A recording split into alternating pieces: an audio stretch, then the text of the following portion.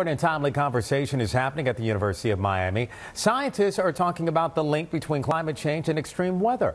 NBC6 meteorologist Steve McLaughlin was at UM and joins us now with the details on the discussion.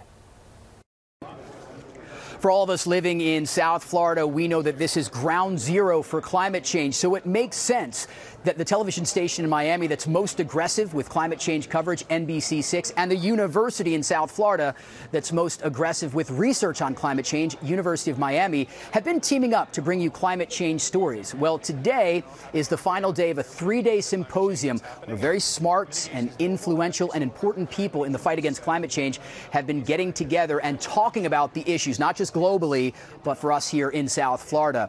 I had the pleasure and honor to be part of a panel where we talked about some local effects of climate change and, for me personally, how the media has been covering climate change.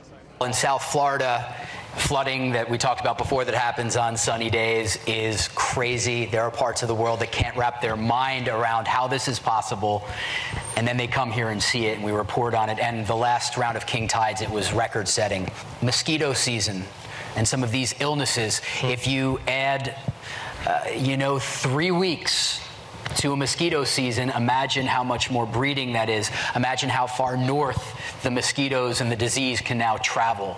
What you're taking a look at right now is video that was played at the beginning of today's symposium, which was open to the public. Of course, this is our very own Angie Lastman.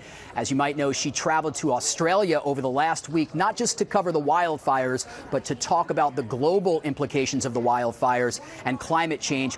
This was the first year for the symposium, but everyone here is hoping this will become an annual tradition. Reporting from Coral Gables and University of Miami, meteorologist Steve McLaughlin, NBC6.